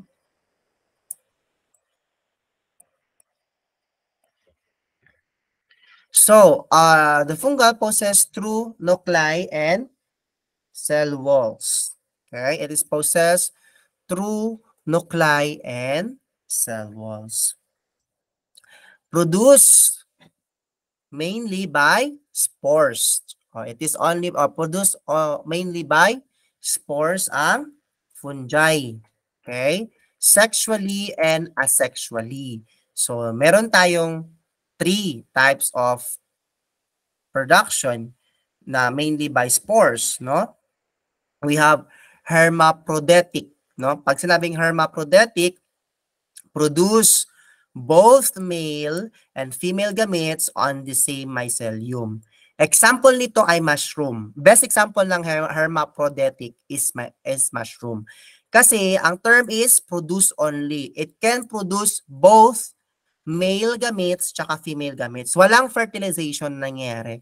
So sa hermaphroditic, it means that it can only produce, this type of fungi can only produce male gametes and female gametes. Pero walang nangyayaring fertilization on the same mycelium. Example, in this mycelium na yan, no? This part right here is producing male gametes and this part right here is producing female gametes. Ganon. So that is hermaphroditic. Example niyan ay mushroom. Okay? And we have this homothallic, no? Homothallic. Yan. Homothallic spores naman, male gametes can fertilize female gametes on the same mycelium. Ibig sabihin, nagkakaroon ng fertilization. After it's, so, makapag-produce siya, no? Pwede siyang mag-fertilize din, no? Kaya, example, this is the male and this is the female, no? Sa isang mycelium, pwede mag-fertilize, no? Si male gametes at saka doon kay female gametes, no? It can fertilize. Okay? So, that is homothallic. And we have heterothallic. Heterothallic is a male gametes can fertilize female gametes on the different mycelium. Okay? Male gametes can fertilize female gametes on the different mycelium. Ano ibig sabihin yan? No? If this is another mycelium and the other mycelium, so maghahanap siya ng compatibility.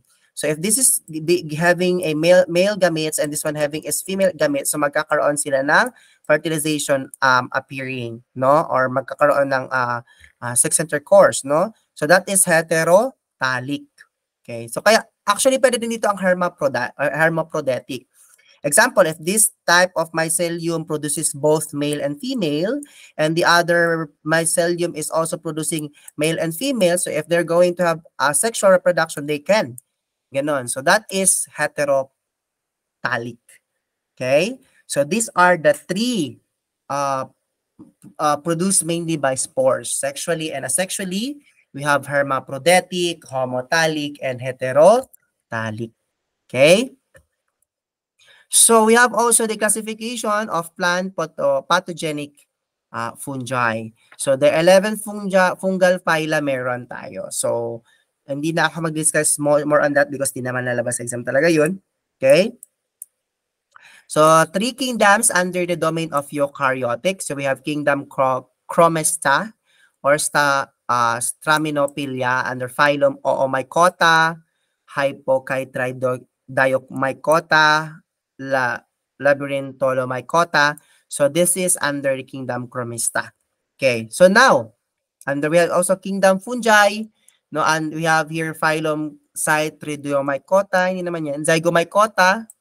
Ito, kailangan nyo itong i-search more about this, about phylum, about Cytridiomycota, Zygomycota, Ascomycota, and Basidiomycota. Kung gusto nyo malaman more, pero I recommend na ito yung hanapin nyo kasi lumalabas ito sa board exam, itong tatlo. Okay? So, we have also kingdom Protista or Protozoa. We have phylum Plasmodio, Mycota. Ayan. Hindi naman ito nalabas yung iba. So, never mind na lang ito. Okay? Okay, so the true fungi or the kingdom fungi, it doesn't have chlorophyll. No chlorophyll. And it is a thread-like mycelium. Yan, sabi ko sa inyo, parang ganyan siya, unicellular lang. It's a thread-like mycelium. Okay? And then, cell walls contain chitin and glucans. Kung sa bacteria, ang tawag sa cell walls ay peptidoglycans, sa fungi naman, ang tawag sa kanya ay chitin and glucans. Okay? And a fungi is a large group of microorganisms, which is, ito yung, para malaman nyo talaga na it is a fungi, ito yung characteristics na kailangan nyo i-familiarize. That fungi is a rust, smut, powdery mildews, and wood rotting. Yun. Yan ha, yan yung lagi nyong isipin. That fungi is, the true fungi is a rust, smut, powdery mildew, and wood rotting. So pag yan lang din sa board exam, alam nyo na agad na, pag nakita nyo ang rust, pakita nyo yung smut, pakita nyo yung powdery mildews and wood rotting, alam nyo na agad na that is fungi. That's a true fungi. So ano yung pinagkaiba din na doon sa bacteria? Diba? Yellowing, bacteria. Spotting, bacteria. Oh, brown spot, bacteria. Oh, black spot, bacteria. So pag rust, fungi, yun. Gets nyo na? And there are some are beneficial types. So we have edible, which is mushrooms, which is edible yan. So, maraming klaseng mushrooms. We have oyster mushroom, volvaria, no? Volvarilla, ito. Gamit banana, yun. Pleurotus, oyster, gamit ang rice straw or rice hull, yun. And auricularata, tainga ng daga, yun. Gamit auricularia, tainga ng daga. And we have the brewer's yeast and antibiotic, producing penicillin. Okay? So this one is the deuteromycetes or imperfect fungi. Bakit tinawag siyang deuteromycetes or imperfect fungi? Because this type of spores ng fungi can only be reproduced via asexual spores. Okay? Hindi siya pwedeng ma-reproduce sa sexual. Only asexual spores ang pwedeng ma-produce. Except kay actinomycetes, basidomycetes, zytomycetes, yung sila, pwede silang i-reproduce via sexual reproduction or asexual reproduction. Except for the deuteromycetes, no? Pag deuteromycetes, only for asexual spores. Always put that in your mind, ha? Deuteromycetes, it can only be reproduced via asexual spores or asexual reproduction or conidia. Okay? And produce in asexual fruiting structures such as Pycnidia or Acervuli. Okay? So these are the genus that you need to know because this is very important. Lalabas din to sa quiz niyo tomorrow. Okay? So we have Alternaria, which is the leaf spots and blights on many croplands. Bipolaris. Ito lumabas na itong bipolaris. Leaf spot in cereal plants. Ito, botrytis, gray mold, rot in strawberry and other crops. Corvularia, leaf spots in the grass family. Diplodia causes fruit rot. Yan, yung mga causal agent niya. We have oidium, powdery mildews in many plants. We have pastaliotia, leaf spot and fruit spots. And we have rhizoctonia, or rotting of leaves, stems, and roots. Yun. So these are the things that you need to know or you need to familiarize in genus Deuteromycetes or the imperfect fungi. Okay? Kasi lumalabas talaga si Deuteromycetes or imperfect fungi. So there are also plant pathogenic pseudofungi or another kingdom Chromista. So we have the pseudofungi, we have oomycetes. It can be produced both asexual and sexual reproduction have been placed under kingdom Chromista along with brown algae and diatoms. And have no phylogenetic relationship with the fungi. So which means that oomycetes or the pseudofungi, it doesn't have phylogenetic relationship with the fungi. Just like bacteria, bacteria is also a no phylogenetic relationship with the other bacteria or the other diseases. Okay, so it is a uni and multicellular reproduction. It is also filamentous or colonial with chloroplast nga lang siya. So si pseudofungi or si oomycetes, isa yung magkakaiba sa fungi, kingdom fungi because kingdom Chromista under fungi because it can kasi alam natin ang true fungi, pag true fungi no chlorophyll, no? So itong type ng fungi which is oomycetes, it has a chloroplast. Okay? So it means this is not a true fungi, it is a pseudo fungi. Okay? So their cell walls contain glucan, cellulose, and hydroxyprotein.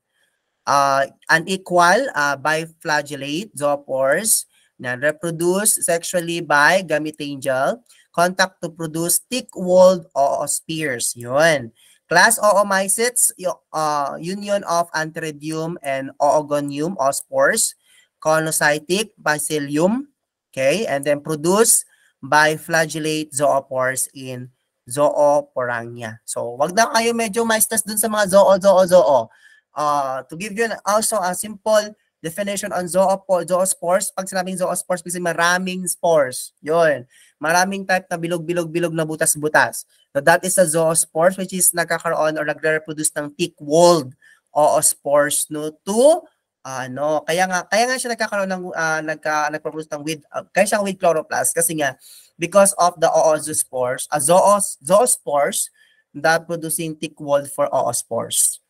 Ayun. So that is pseudofungi. Okay, so we have also genus Phythium, causes dumping of, yan, this one, Phythium spp or species, causes dumping of root rats, cottony, Phytophthora. And we have P. infestans, Phythium infestans, causes late blight of potato. And we have the Phythium palmivora, causing coconut bud rot. Okay, in the family Alboginaceae, no, form sporangia in chain known as the white rust. This one, do not forget, the white rust is under the family Alboginaceae. Okay, it is a form sporangia in chain. Nung year 2012 to 2015, sunod-sunod ito ang tanong about sa white rust. Anong under family ang white rust? Baka hindi natin alam, baka lumabas din sa board exam yan. It is a change of sporangiae, spores, zoospores of the fungi. Yun, so to produce cell wall, thickened cell wall for the oospores. Yun, so that is under family Alboginaceae. Okay?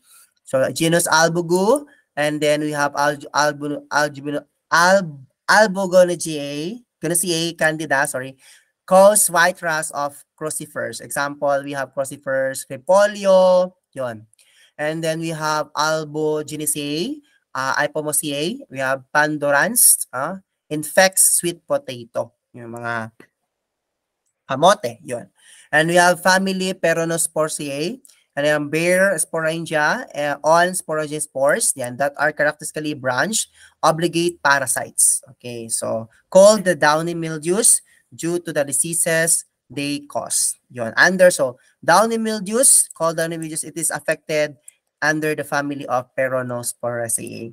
Okay? So pag ano ibig sabihin ng obligate parasites? Di ba na-discuss na natin ano ibig sabihin na-discuss na natin dati kung ano ibig sabihin ng obligate parasites. Kasi madaming klaseng obligate, right? Sorry. Kasi pag sinabi nating obligate parasites, it is, ano example ng obligate parasites? Yung Rafflesia, they are obligate parasites, no? Yung coronavirus, they are obligate parasites. Kuto, they are obligate parasites because obligate parasites, it is a parasites that, nag-discuss na natin yan, depends on a host. No? Nakadepends lang siya sa host for its nourishment para mabuhay siya. Okay? Nakadepende lang siya sa host para mabuhay siya, para dumami at habitat din niya and survival. Example is the Rafflesia. It is a parasitic plants, right? And with all it will not be able to survive if away from the host. So from pag malayo siya sa host niya, hindi siya mabubuhay. Yon. So we have Rafflesia, Kuto, ano pa? Coronavirus. So there are obligate parasites. Okay? Obligate parasites can only be live ng matagal pag malapit siya sa host or may host siya. Kung wala, di wala din. Ganon. Did you get it? Guys, I think this is the last slide. Meron pa pala. We have genus Peronospora. So we have P. philippinensis, yan, caused by downy mildew of corn. Yan, P. viticola, causes downy mildew of grape. Yan, Tabacena by tobacco. Yan, Lactuceae by lettuce, downy mildew of lettuce. And we have this Cobensis, causes downy mildew of cucurbits, sorry. Yan. And these are the major distinctions between the Oomycota in the Chromista and the true fungi. Ayun. Ano pinagkaiba nila? Okay, so pag sexual reproduction, Mycota is heterogametangia, a fertilization of oospheres by nuclei from antheredia forming oospores. Pag true fungi naman, oospores not produced, it doesn't have also, sexual reproduction results in zoospores, azospores, and basidiospores. Pag nuclear state of vegetative mycelium, ang Mycota is diploid. So pag diploid, it means that is a one half to one half, 50-50 to 100.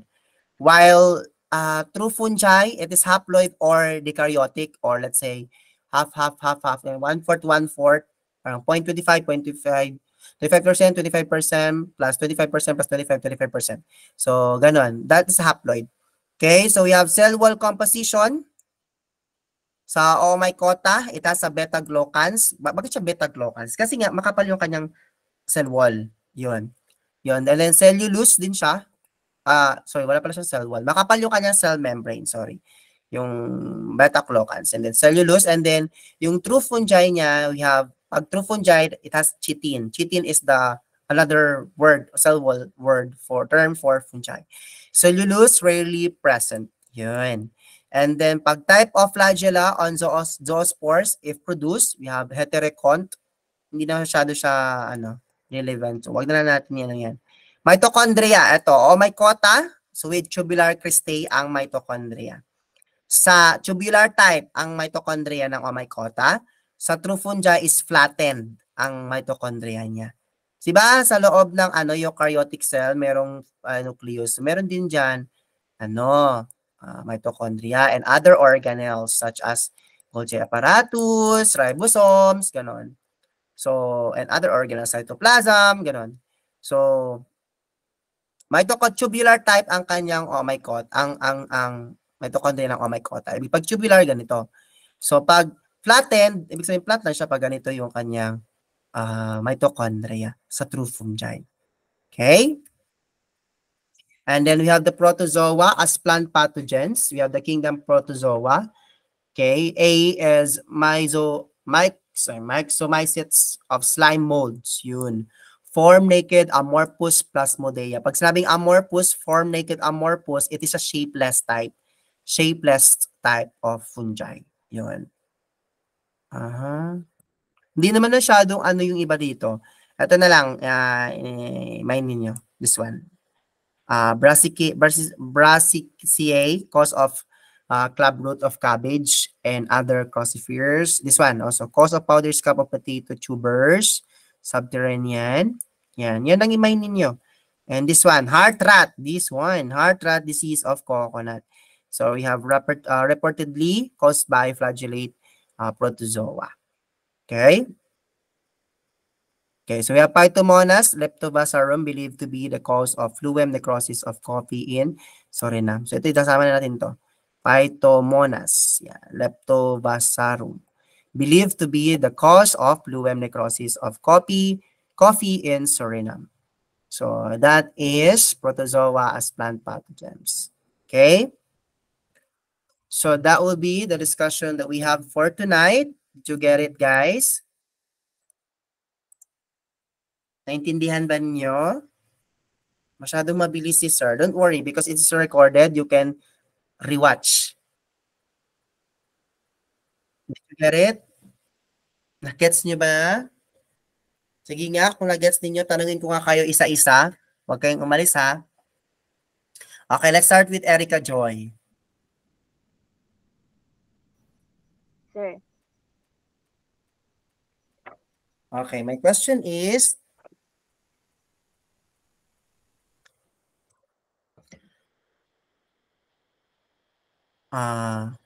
what are the sign of a plant that is infected by fungi? Sign or symptoms of a plant infected by fungi. Ano yung apat?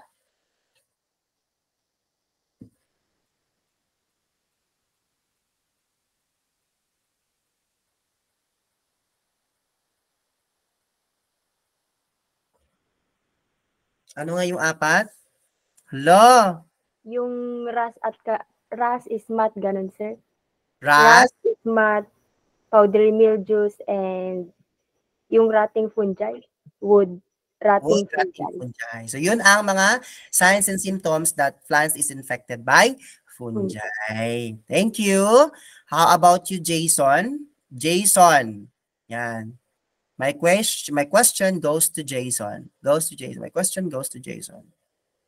Hi, Jason. Jason C. Jason C. Tulog ata si Jason C. Jason C. Wala na. Okay, how about si Gemaline C? Gemaline C?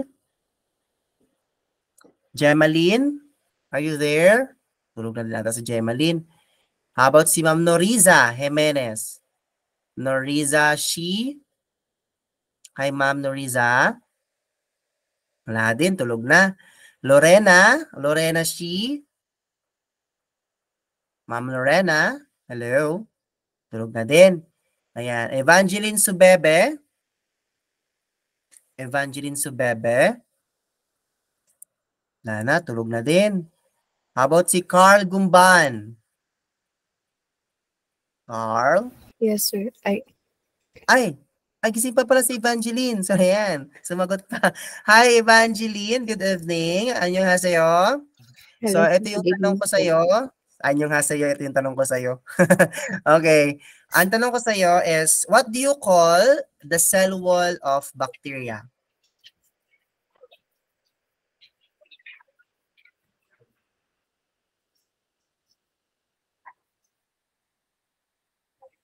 Yung 50 doglycan po, sir. Very good. It's peptidoglycan. How about the fungi?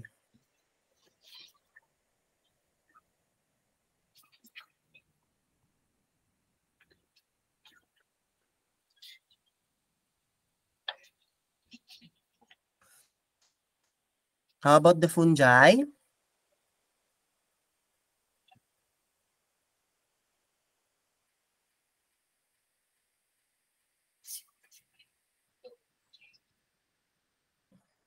Okay, pasagot natin kay Chili. Thank you very much, Evangeline. Gumapsamnida, Evangeline Shi. So let's proceed to Chili Shi. Hi, Chili. Hello, sir. Ayan, yung hasayo. Ang tanong ko sa iyo ay, what do you call the cell membrane of the fungi? Glucan, sir. Glucan and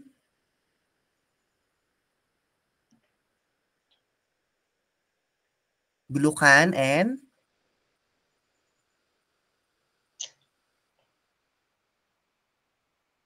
Ano? kapangalan mo lang. Chitin, Oh, sir. chitin. Yes. Chitin and glucan. So, ang tawag sa cell membrane ng fungi ay chitin and glucan. Now, my question is, what fungi and the kingdom fungi, what phylum of fungi is only reproducing, can only be reproduced via asexual reproduction?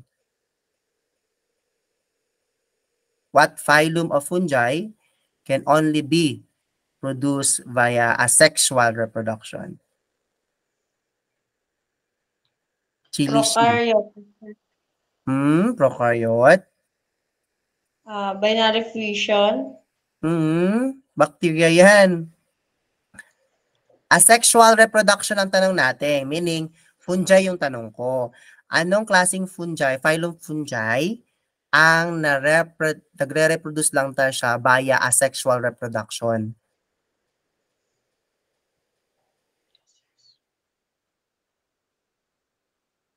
Ano? It starts with letter D, dog.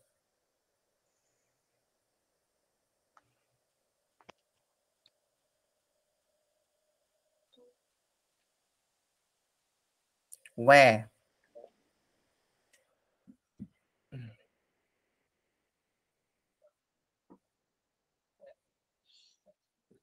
It is, tanungin kaya natin si ano. Thank you very much, Chili Shi.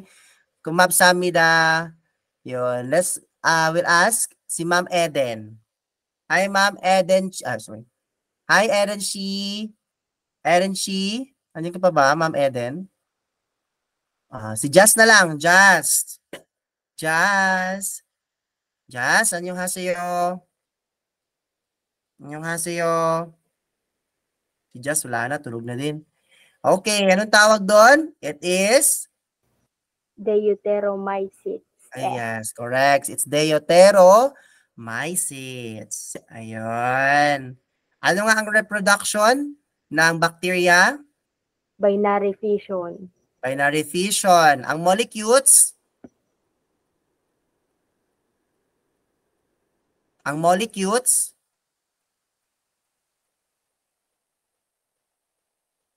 Ah, parang bacteria din yan. It is by binary fission. How about ang fungi? Ano yung kanyang reproduction? Baya? Starts Spores. with letter S. Spores. Very good. Spores or unicellular or also known as vegetative unicellular are also called mycelium. Ayan. So bukas, you'll have a long quiz on this.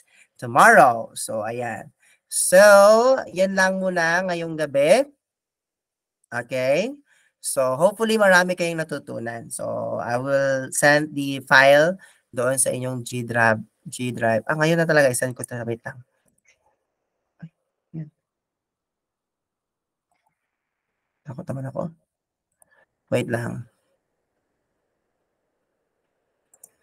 Okay. Check ko lang sandali ha. Ayun. So, yun ang ating discussion for tonight. Okay?